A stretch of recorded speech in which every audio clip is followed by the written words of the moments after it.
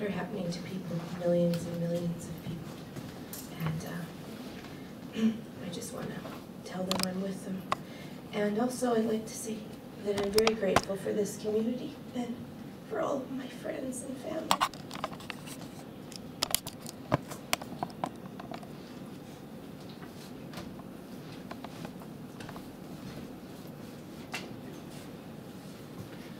My name is John, and I have a joy that and also a concern that the Interfaith Council on Climate Change is having a wonderful set of meetings all this week, and the Unitarians are to present on Thursday at the United Church. They've given us space to do that. So I have some schedules for the rest of the week. Today is World Religions Week at the what was known as the Rod and Gun Club. And the Baha'is are doing that, and Michael's going to give a little talk about Unitarianism. So we were invited to do that there. So a little bit helps, and we might defeat this climate attitude.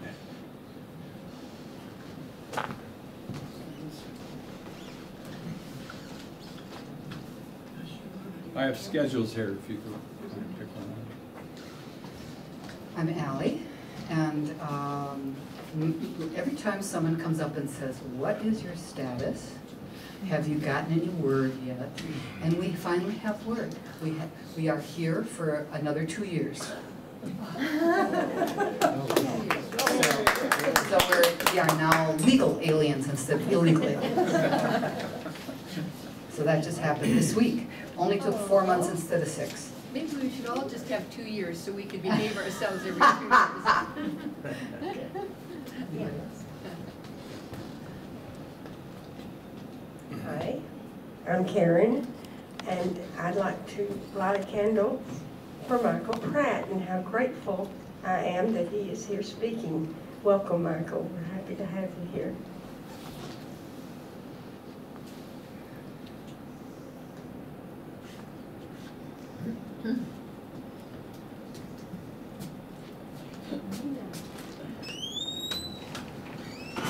I'm Katharina. I have a bit of a concern about my tenant moving out and me trying to find a new one or turning it into bed and breakfast. I need help to make decisions and calm down.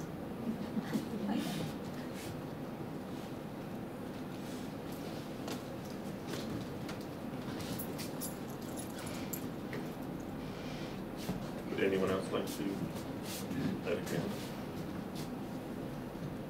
I'll just light one. Welcome, Peter. Welcome, Peter.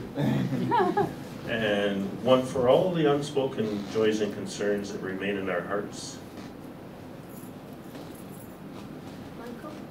Yes, sure. I would like to light a candle. I'm Marcia, and I've spent the last week running around Nelson and other places to get donations for the Valakan Hole Community Center and the Rural Alternatives Society for the Locavore Feast, for the silent auction.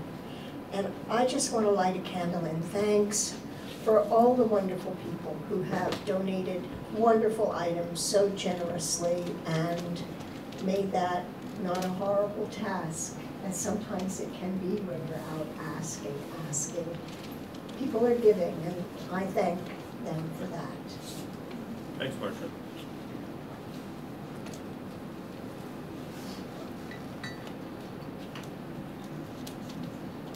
Next on the program is a poem, and last week, I introduced a poem from Mary Oliver. She's an American poet, quite well known at Summer Day. And today I have her again in her own voice, which is kind of neat because when you have the poet reading their own poetry, you get how it was meant to be said, and somehow you can hear what she means in the tone and how she speaks. So I love to acknowledge that we can have her here speaking and the poem is called Wild Geese. It's only about a minute, and I will play it, and then we'll have silent time together for a few minutes, and then I'll play it again so you can hear it again. Yeah, so get comfortable for quiet meditation and listening.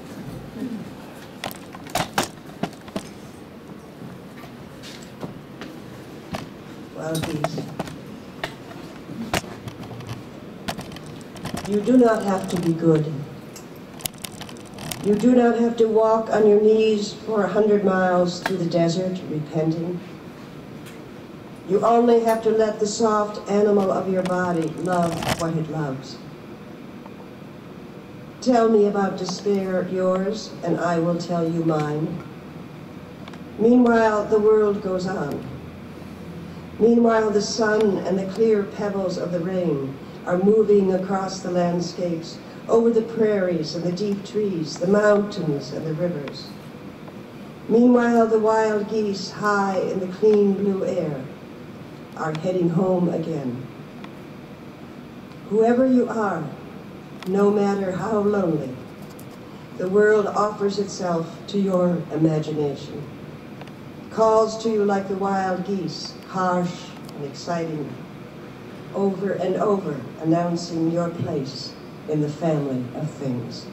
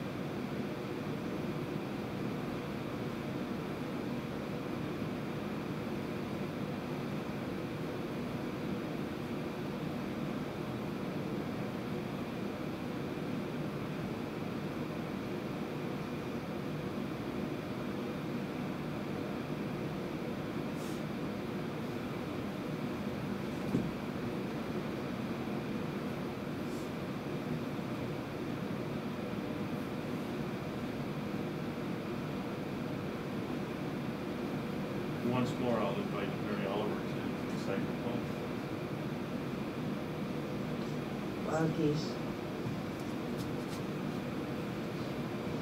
You do not have to be good. You do not have to walk on your knees for 100 miles through the desert repenting.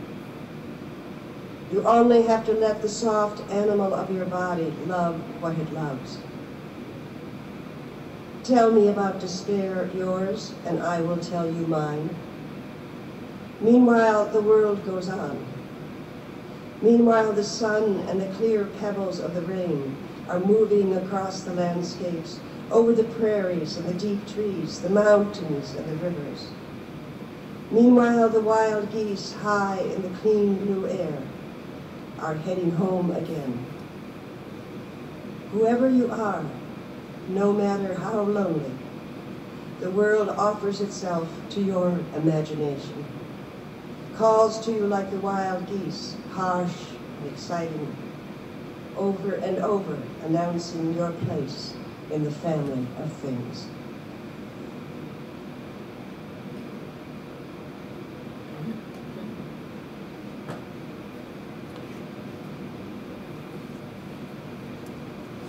It's my pleasure to introduce our speaker today. Michael's would like that? Yes, we would. And if I could give everybody a little lesson on the microphone. Holding it like this doesn't work. Holding it like this works. Thanks, Marcia. Yeah.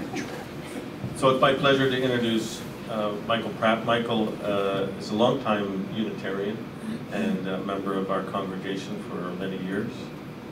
or this group that's becoming a Unitarian congregation and been through the transition and has been a board member and has a background as a scientist and really a community-spirited, service-centered person who we're really happy to have in our group. And today he's going to introduce a topic about God and the conversations that are happening in books and about what God is and how that works. And it's my pleasure to introduce Michael and say welcome. Thank you, Michael. You want to use your clip or that? Either way. You can use that clip on. I can put this on first because you don't have to hold this. Oh, that would be great.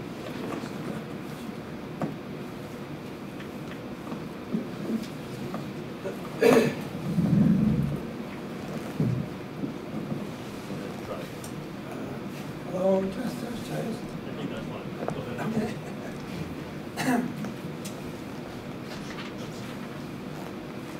Okay, so I made this handout so that people could have something to take away afterwards.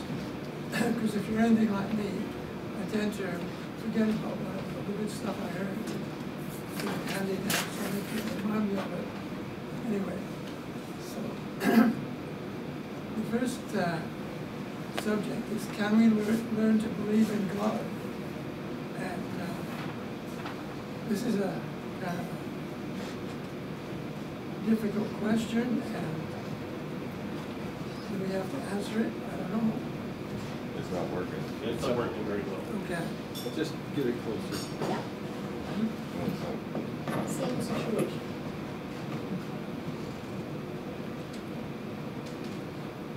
Gosh, I didn't know you cared. Sweet.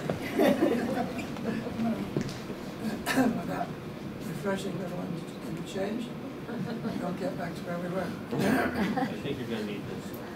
Okay. Let's use that. Okay. We're going to get a new start. Everybody needs a new start. And yeah, about believing in God, well, it's kind of a tricky subject, especially for Unitarians. But somehow it's like connecting to a higher source that enriches your life and our lives. And so if you don't believe in it, then that's okay. But somehow believing in God ensures an eternity of happiness. So that's something to be attracted to. And there's no God and you believe in Him, the downside is relatively minimal. Even the chance is tiny, believing in the right bet. Anyway.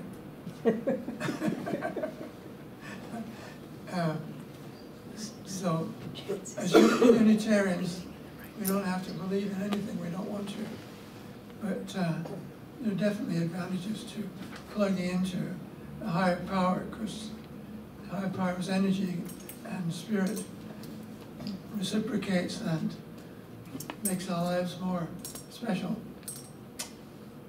And a major problem to believing in God is that the mainline churches ask us to accept creeds that are contradictory to our current scientific knowledge. And when you think about it, you're asked to believe that Jesus is the Son of God and God's up in the sky somewhere, and that's all doesn't compute anymore. So we have to find a way as Unitarians to what's really true. And we can refer to the Bible, but that's a little bit out of date. And but once again, the mainline churches expect us to say that we believe in God the Father and Jesus Christ, His only Son, and funny stuff like that, which doesn't really compute. But back of all that, there is some reality. We can take these beliefs in a kind of with a pinch of salt, but nevertheless realizing there's a lot of truth to them in a deeper way. And even if you don't like to say the required beliefs, the creeds that don't compute anymore, we as Unitarians can interpret the creeds in a way that makes sense to us. And spiritually, like, do you believe that God's your Father? Well, that's okay. Not literally, but certainly God's energy coming into us is a very significant thing to strive for. And so the Christian Bible was written before the scientific method was developed. So we're required to believe that Jesus was the Son of God and the Virgin Mary. And that doesn't quite fit in with our modern scientific knowledge. So it's really counterproductive to have people say they believe that when it doesn't make sense to us scientifically. And there's lots of examples of that in the Bible because it was written in pre-scientific times. But, you know, the people who wrote it didn't know any different, and they was just accepting what they were taught and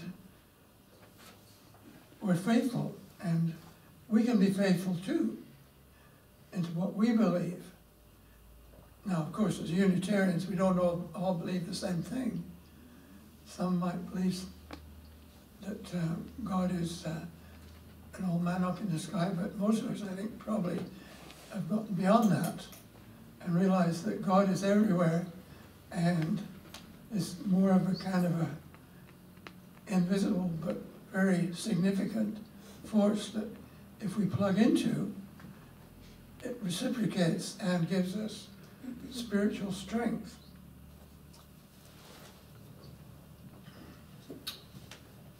And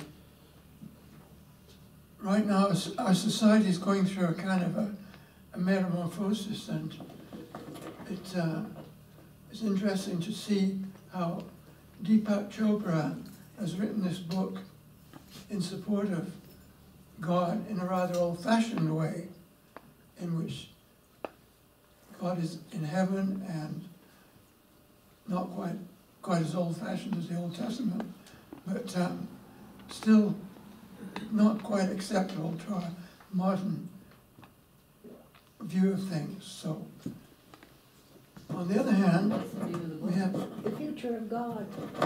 Future of God. Oh, I was just wondering what the name of the book was. I couldn't. Oh, The Future of God by Deepak Chopra. And that's what I call my presentation today, but don't have to take that too seriously.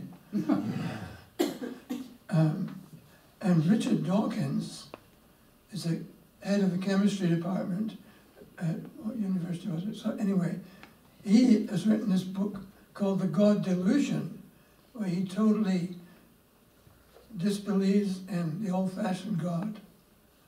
So we have this kind of ding-dong battle going on in our society today between old-fashioned way of thinking about God and perhaps a more modern attitude, a more Unitarian attitude perhaps, of the nature of God and how he's part of the scenery, the spiritual scenery, and how we can try to relate to God as we see him or her, and come up with our own interpretations.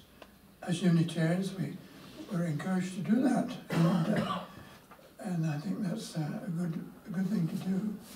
Not being told you have to believe that Jesus was the Son of God, and God's up there in the sky somewhere.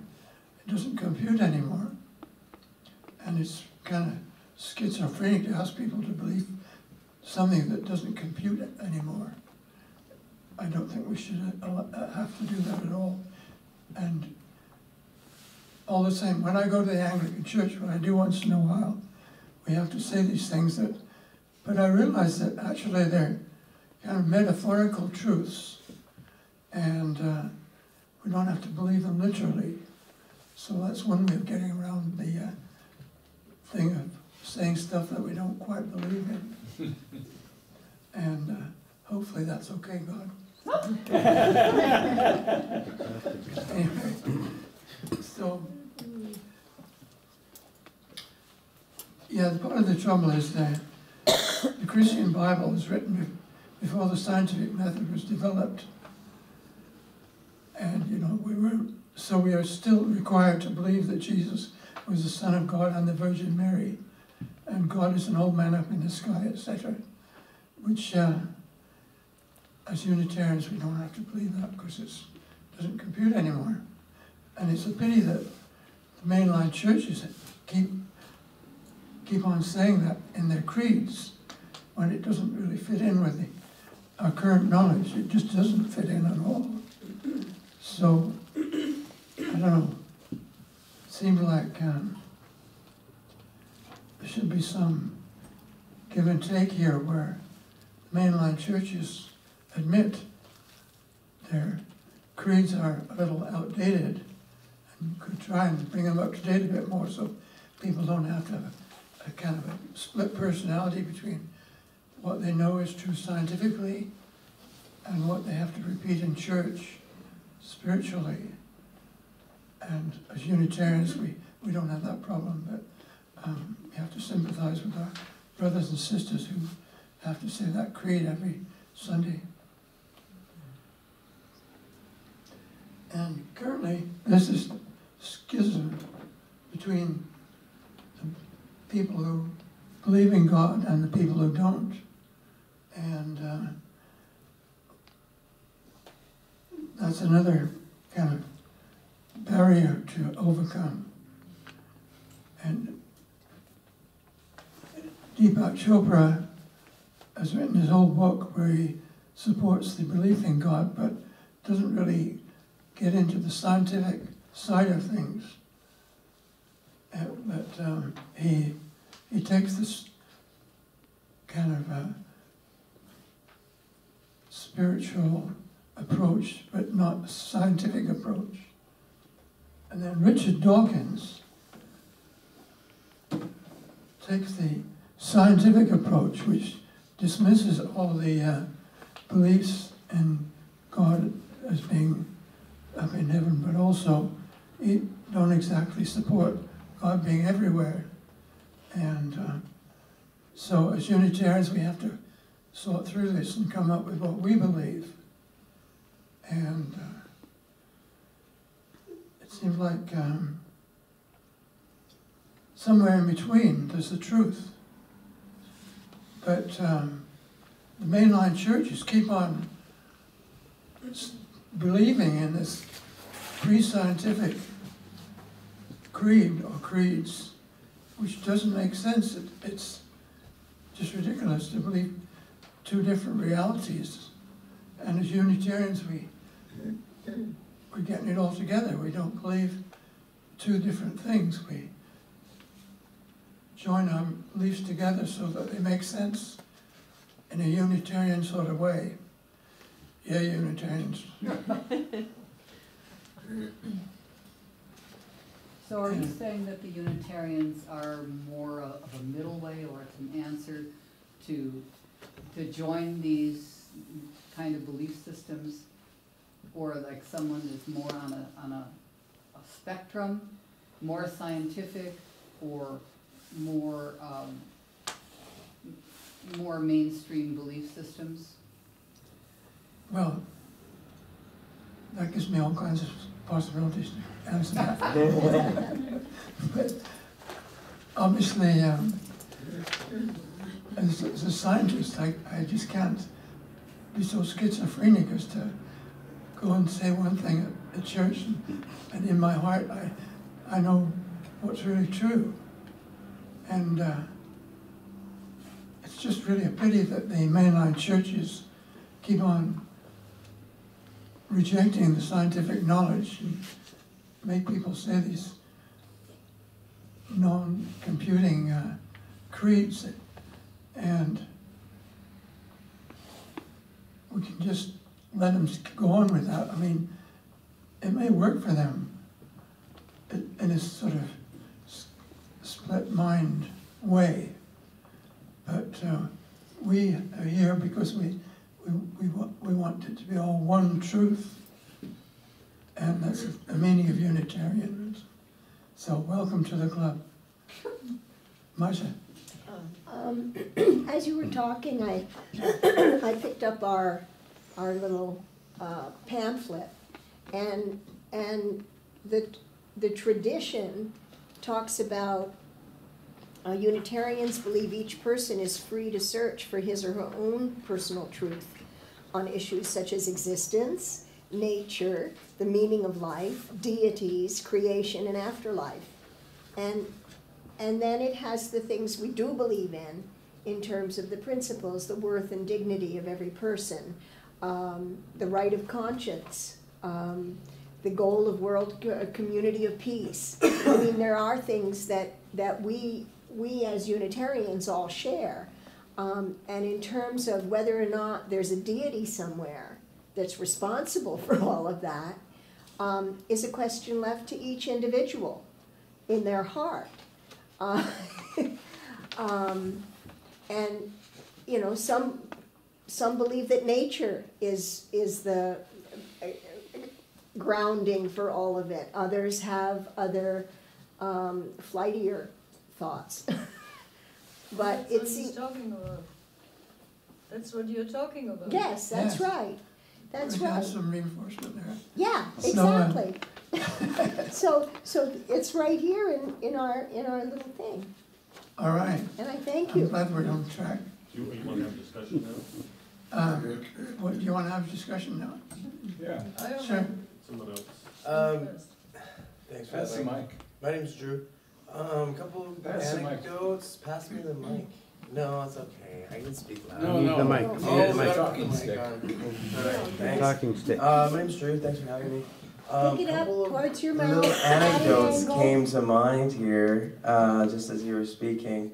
I'd like to say I made up these anecdotes, but obviously I can't take the credit.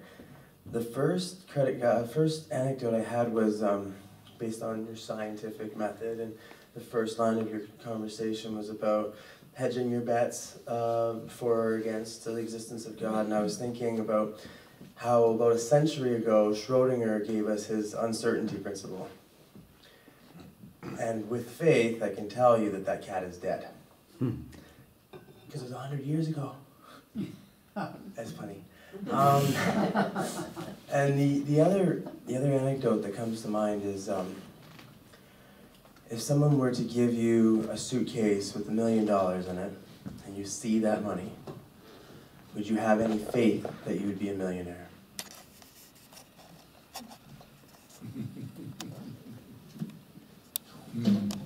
Can I say something too about my reason why I came to the Unitarian?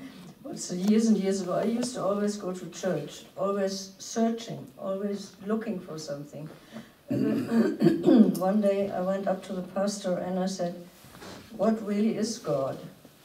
And he said, "Oh, you have to believe and you have to pray and you have to come to church." And I thought, what kind of a, I don't want to say it, stupid thing is that, to say something like that for pastor. And ever since I've never gone to church anymore, and that's what brought me here, because we are more open for that question. We are more open to search, and like what you're talking about, wouldn't be talked about in church. No.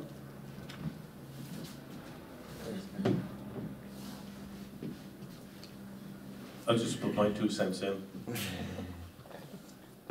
I kind of, I wouldn't agree with you, Michael, that Unitarians, yes, we agree on some things together, but certainly not on faith, on what we believe.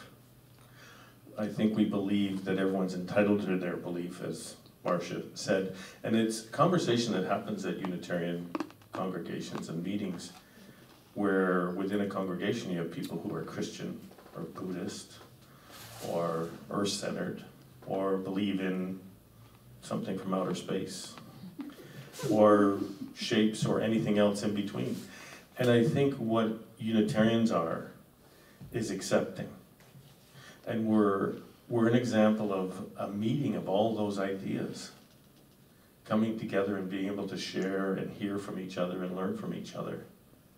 That's what, to me, Unitarianism is, and that's what makes it unique. We're not exclusive. And so I think it's also really important to not minimize someone who believes in a virgin birth, no matter what the science does, because I could have someone speak about, you're going to believe something you see in a microscope over what you feel in your heart. I mean, it's just an argument that there's no win. I think what's more important is that we can share these ideas in a respectful way. And I think it's important to respect people, even if they have different beliefs.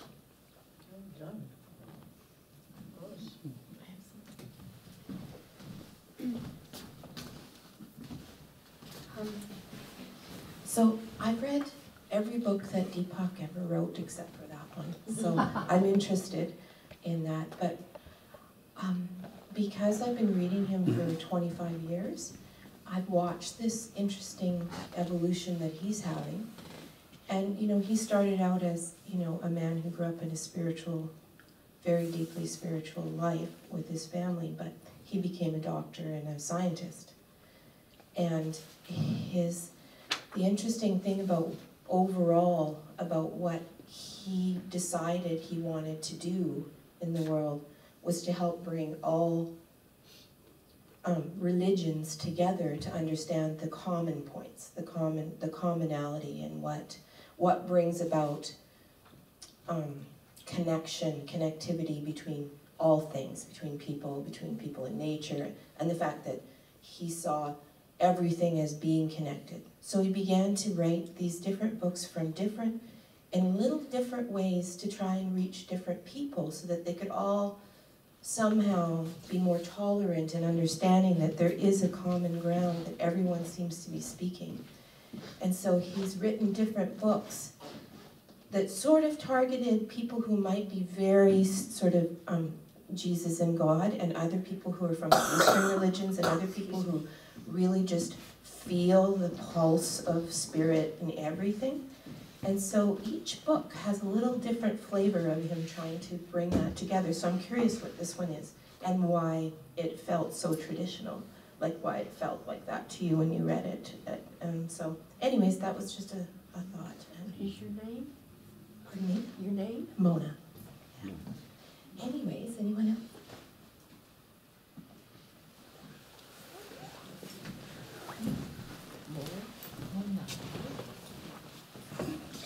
I'm Peter. I think I'm having too many thoughts, so I'll just try and go with it.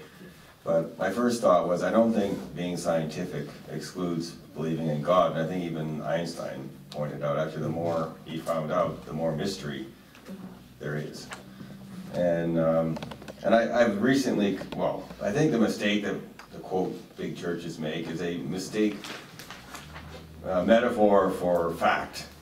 When these are all great stories that are supposed to have a mythological function in our lives, not necessarily a literal function. And I think Unitarians are open to that, certainly. And I've been listening to Robert Moore, who's a Jungian analyst and involved in the men's movement a lot, and also Joseph Campbell.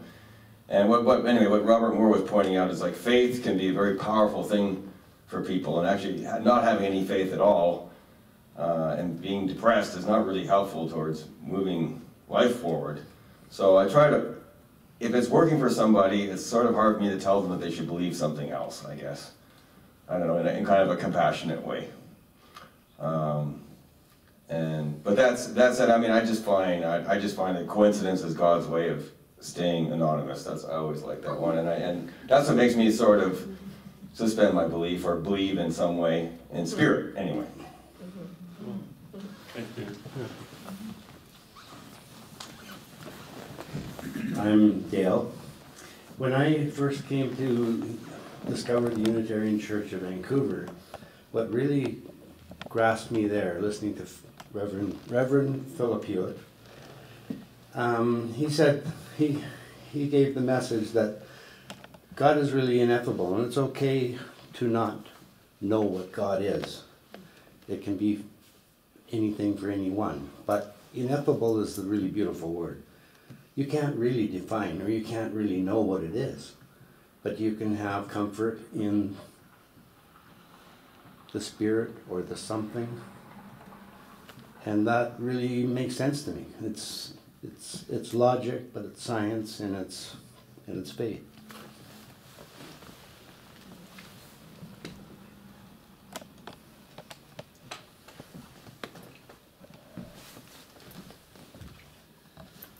Well, that just reminds me of the Tao that can be named is not the Tao. If you can define it, and that's not it, so that kind of ineffable, something, but if you've experienced the mystery, but you don't necessarily have to name it. You can, I don't mind the name if somebody wants to name it. I believe that God, she doesn't mind.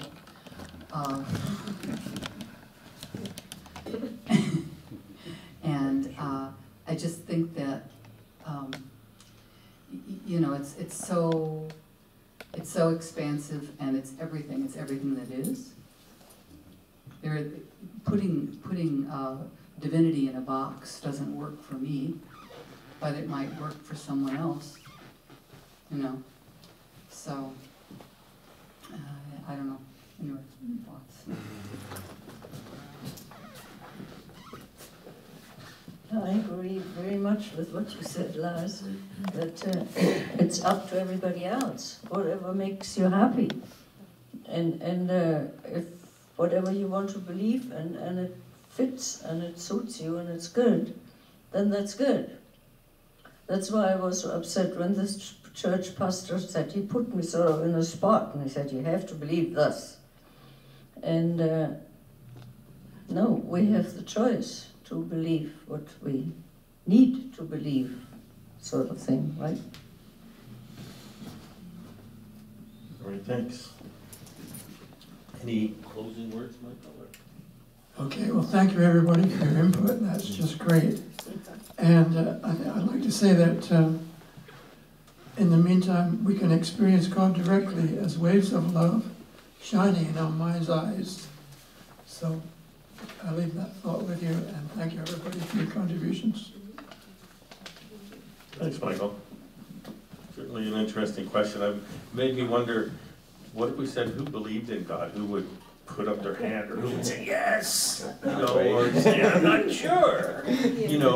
And I mean, that's what Unitarian and being in the community is about. I mean, there's lots of places to go here where people can share, and hopefully we'll have an opportunity to do that, where people can share, do a testimonial about what you learned as a kid and how that's evolved, and we can see how that's common. We're sending around the basket for donations to help with keep the lights on and pay for our equipment and our musical accompaniment and those sort of things.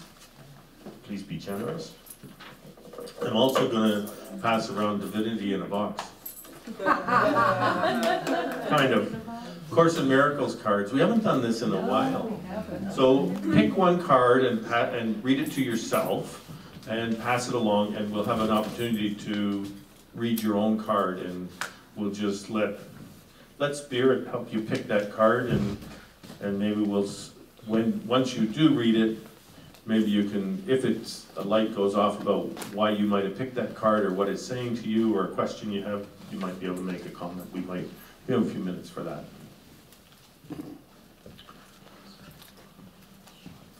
And the cards are from something called the Course in Miracles, and it's another spiritual path of. Thanks, Peter. Karen wants two. No, she had 3 or 4, I think. He's picking one. He's choosing one. Folks, I'm back. Okay, why don't we get started, Anne?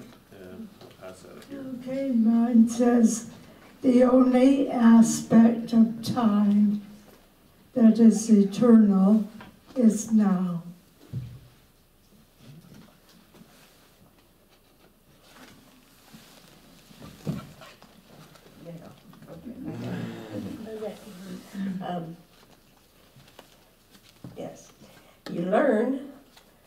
from that, you learn from that having rest.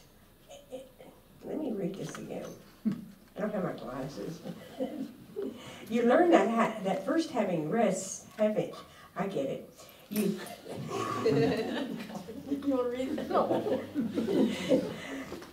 You learn first that having rests on giving and not on getting. And we all know that. Okay. All right, everybody can hear me? Yeah. It takes great learnings to understand that all things, events, encounters, and circumstances are helpful.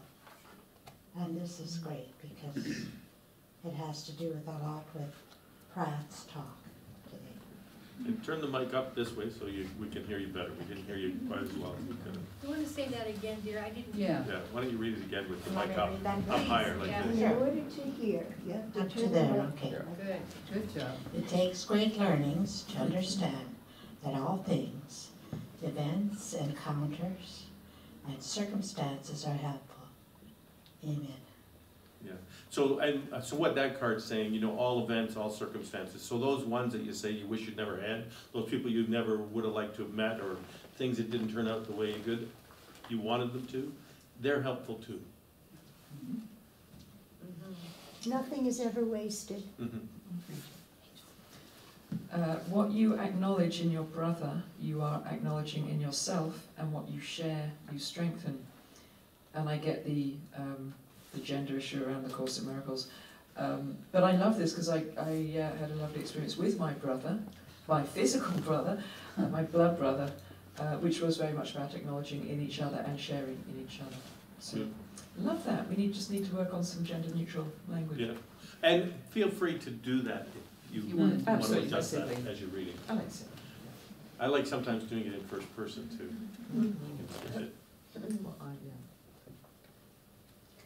There is no strain in doing God's will. As soon as you recognize that, it is also your own.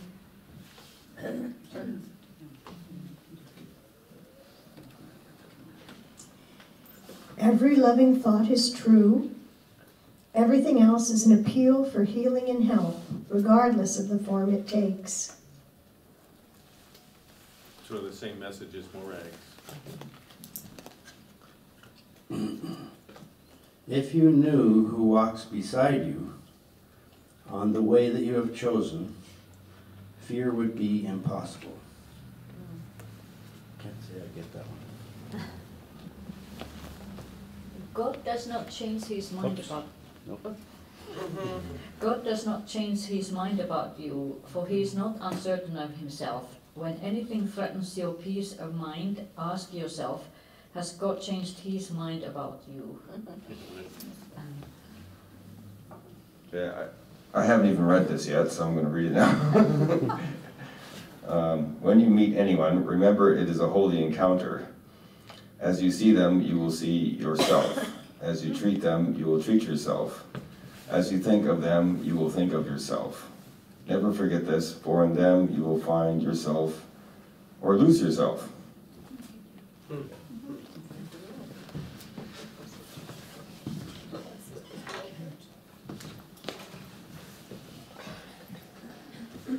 And I think this just answers everything. The goal of the curriculum is to know thyself. There's nothing else to seek. And the box is coming around to put the cards back in. It is impossible to overestimate your brother's value. Your brother's what? Value. What you see reflects your thinking, and your thinking but reflects your choice of what you want to see. So what I would like to see is peace on earth. And I always thought that maybe it should begin with others. And I've come to realize that in reality it has to begin with me. Let there be peace on earth, and let it begin with me. Let there be peace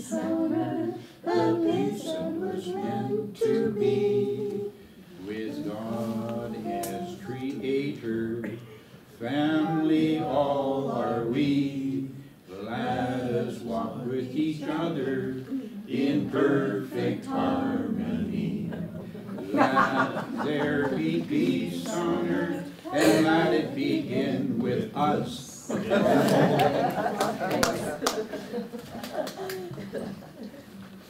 Great. It is only because you think that you can run some little part or deal with certain aspects of your life alone that the guidance of the Holy Spirit is limited. And I have to add to that, I don't call it that, but I relate to that, and my relation to that is when I discovered that I could use my consciousness to kind of tap in somehow. That's just language that we've heard, right? But you know, it's the best language I can use. Some while ago, it doesn't happen very often where I'm focused enough, but then I realize it's there. It's like whatever it is, you know, it's there. And I can take that and have it direct my life through my own doing. It's interesting. Hear, hear. It's awesome. We make good Quakers, you realize that? The Spirit is moving this group right now in this circle. Thank you all. My name is Rachel, and I love to be here when I can get here. And this little thing is about sacrifice. And it's very relevant to me right now as a granny and a great-granny. And we're right at the stage where we've got generations coming up who need us, and we're wondering how much we can share with them without then, you know, sacrificing so much that we might even become a burden. And I think it's not an uncommon dilemma for people in their 80s to think, well, how can we be with our younger generations and our community without then knocking ourselves flat on the back and then becoming a burden. So this is very relevant for me. It's really walking me right in the eye here. And it's kind of a wordy thing, but it says, who understands what giving means must laugh at the idea of sacrifice. You get that? You know, you take it one more time? It's notion of that sacrifice in itself is a concept that really isn't a good concept. Let's just forget that one. The idea if I gave something, it would mean that I would have less. Yeah, the sacrifice sounds like you're going to kill something like a lamb, like in the Old Testament. Or be at loss. Or Jesus, like, you know, giving his life. Or us giving, giving. It's an old-fashioned notion. Let's forget that one. Yeah. Yep. Hear, hear. And think about it another way. I'm going to go home with that one. Oh, Lord. Okay. Can you read it again? Read it once more. One more time? Okay. We don't get it. It's hitting a few people through the eyes. Is it okay? Who understands what giving means?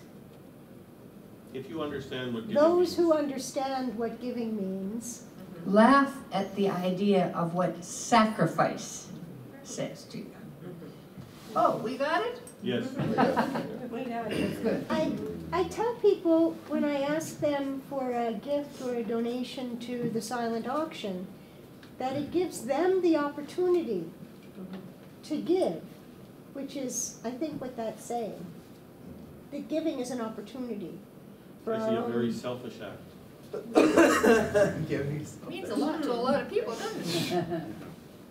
Can you imagine what it means to have no cares, no worries, no anxieties, but merely to be perfectly calm and quiet all the time? No. Wow. Think you can.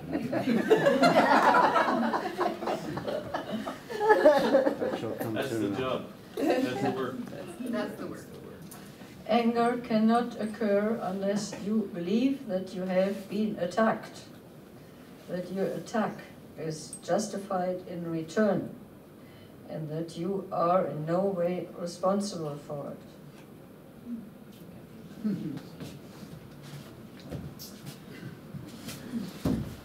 Thank you. I'd like to close with this. Hold on. You didn't have a card? No. If you want to read something, I still have a card. Yeah, I just want to read something, the punchline from my printout. I was hoping that you would. In the meantime, we can experience God directly as waves of love shining in our mind's eyes. hopefully you can do that. It's kind of magical, and it takes a little bit of effort though. Anyway, thank you. I think I got the last card, which is kind of neat.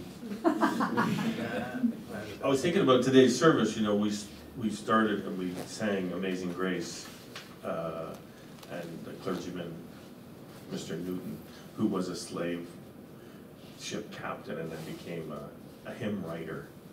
I mean, he was somehow got to being in the now and being in service and doing what was good and right. And I think that's the call of that.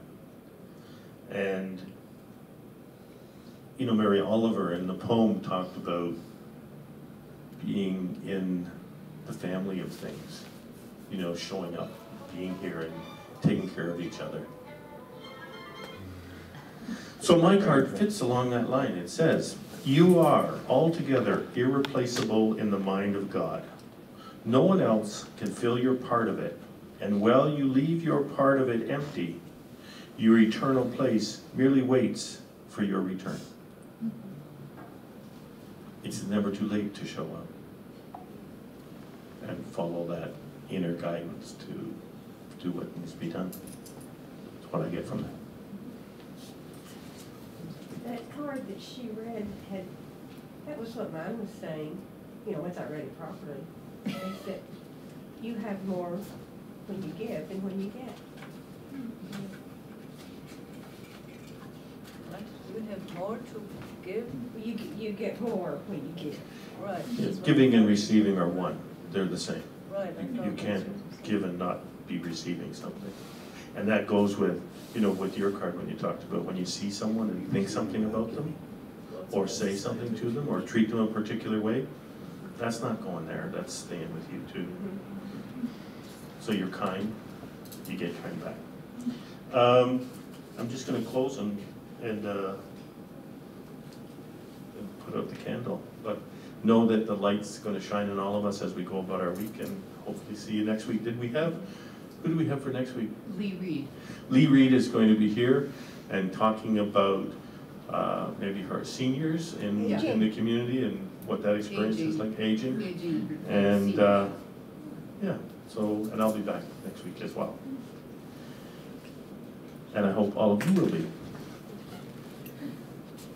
And so I'll just put up this candle and these ones as well. And maybe we'll do a song. Why don't we stand and do one more little song? What about this little light of mine? That's great.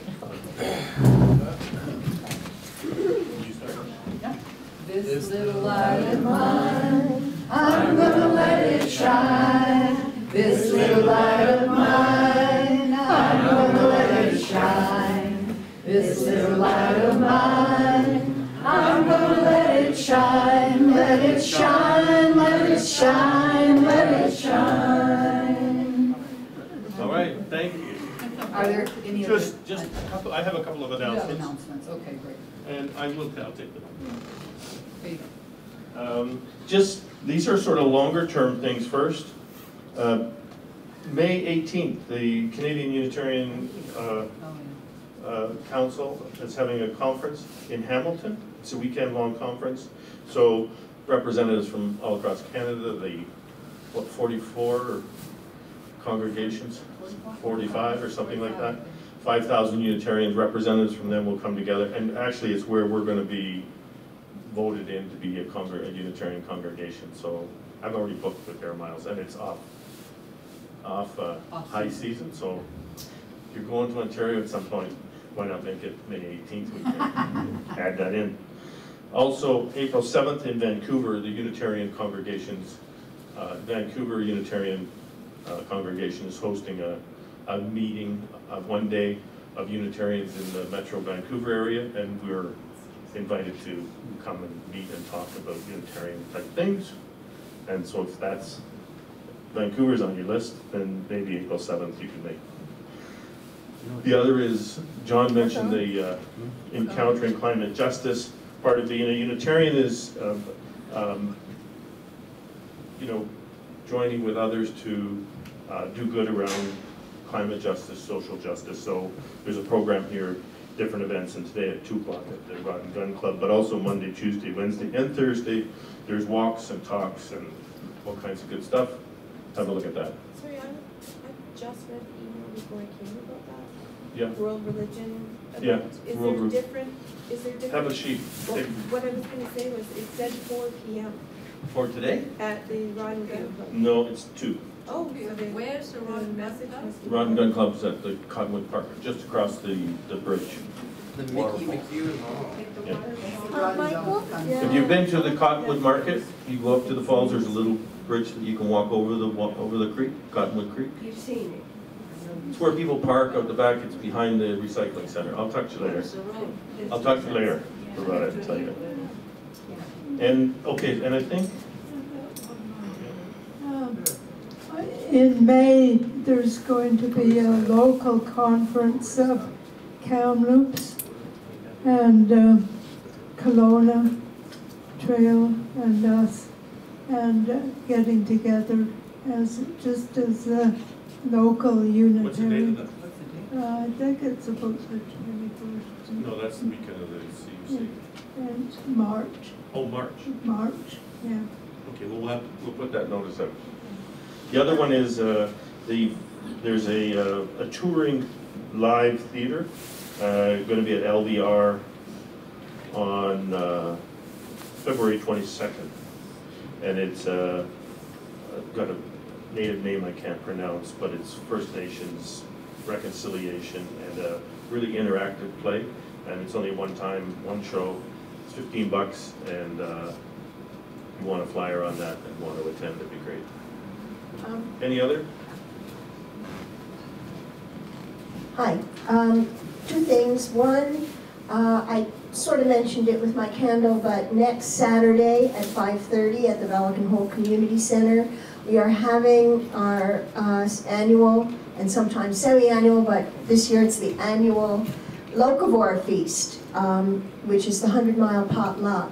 And it's by donation and a generous potluck dish with as many local ingredients as possible, but we are not the food police. So please come, bring a generous potluck dish, and enjoy celebrating local food and community. And if you want to find out more about it, go to www.valakanhole.com. Or just come and talk to you. Anyone else? On the 3rd Tuesday, Morag is having her laughter yoga here at 7 o'clock. And the last one was, there were about 15 people, and it was a lot of fun. It was really great, and yeah, so join us if you can. All right, thanks, Ann, and thanks, Morag, for doing that.